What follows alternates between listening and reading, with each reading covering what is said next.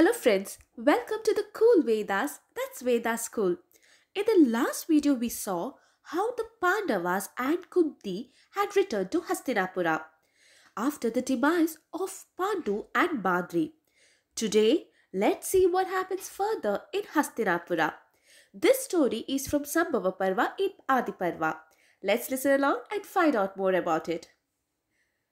So, after the Charanas of Shatashringa had disappeared from the very eyes of the citizens of Hastinapura, Dhritarashtra was the first one to come back to his senses.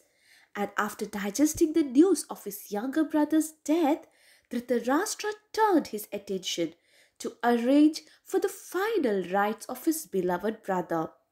He turned to Vidura and said, "O Vidura, conduct the funeral ceremonies of Pandu and of Madri also in proper royal style. For the benefit of their souls, distribute cattle, clothes, gems, and diverse kinds of wealth, giving everyone as much as they ask for. Let Kunti perform the final rites of Madri, as and how that she pleases. Don't grieve for Pandu, O brother, for he lived as a worthy king and has died, leaving behind 5 heroic sons, equal to the Devas themselves." After hearing this, Vidura, in consultation with Bhishma, fixed upon a sacred spot for the funeral rites of Pandu.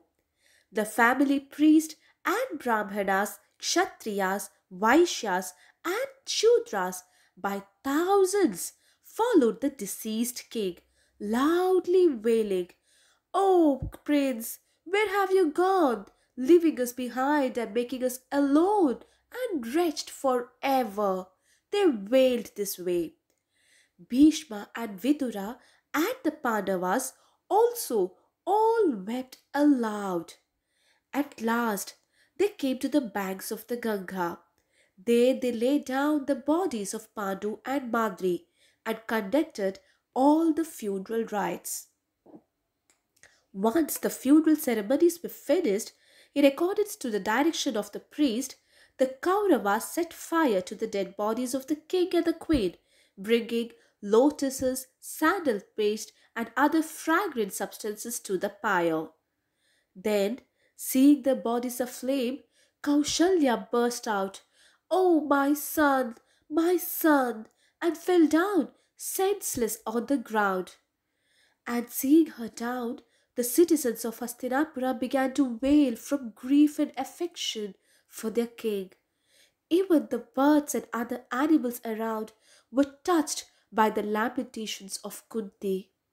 And Bhishma, the son of Shantanu, and the wise Vidura, and all others who were there became inconsolable.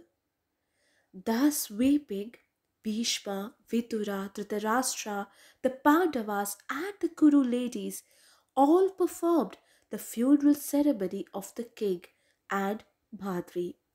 And when all this was over, the people themselves, filled with sorrow, began to console the young sons of Pandu. Young and old, all the citizens grieved on account of the sons of the King Pandu, and passed 12 days in mourning with the weeping Pandavas. Then Bhishma and Kunti performed the Shraddha of the deceased Pandu and offered him Pinda. They then gave food to all assembled there and distributed land and other wealth to them. When the Shraddha had been thus performed, the great Vyasa, the great Veda Vyasa, seeing all the subjects sunk in grief, one day said to his mother Satyavati, he said, "O mother, our days of happiness have gone by, and days of trouble are to come. From now on, sin will begin to increase day by day. The empire of the Kauravas will no longer thrive like before because of wrongs and oppressions that is going to be committed. You must go to the forest and devote yourself to contemplation through yoga. Henceforth, Society will be filled with deceit and wrong. Good work will cease to exist. Do not witness the annihilation of your race in your old age, mother, said the prophetic Veda Vyasa to his beloved mother.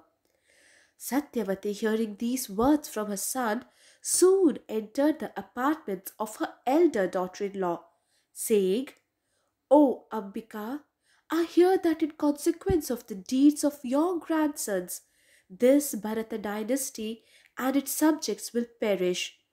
If you permit, I would go to the forest with Kausalya, who is grieving the loss of her son." Hearing this, Ambika too wanted to join them in the woods. So the queen mother, taking the permission of Bhishma, went to the forest with her two daughters in law, and she then engaged in profound contemplation. And at the proper time, she left her body and ascended to the heavens. Thus, Satyavati had gone to the heavens. Thus, the life of a strong, decisive, level headed, proud, and loving woman in Mahabharata, Satyavati, comes to an end. Satyavati, the fisherwoman born to the king Uparichara and the Apsara Adrika, but brought up in the fisherman's colony as the daughter of the fisherman chief. The woman who gave birth to Veda Vyasa from her union with Parashara in her maidenhood. The woman whose father's love for her was the sole reason for Bhishma to take the terrible Bhishma Shapata. The loving queen of Shantanu who gave him two sons, Chitrangada and Vichitravirya. The woman who not only lost her husband but also had to see the death of her two young sons. The woman who had to step up and take important actions which shaped up the future of the Kuru Vamsha.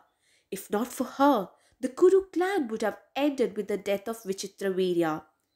The woman, thus, who became responsible for the birth of Dhritarashtra, Pandu and Vidura, and thus for the Kuru lineage to continue.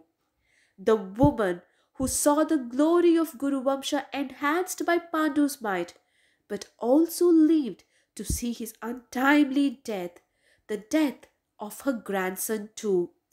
The woman who at last decided to leave her royal comforts and spend the remaining days of her life peacefully in the woods, so as to avoid seeing the decline or the annihilation of her Kuru Vamsha. Satyavati, the strong, powerful, loving epitome of womanhood. Now, what do you think of Satyavati's life? Please let me know in the comment box below. See you soon with another story of Mahabharata. Please like, share and subscribe our channel for more Mahabharata stories. Do not forget to press the bell icon. Thank you. Namaste.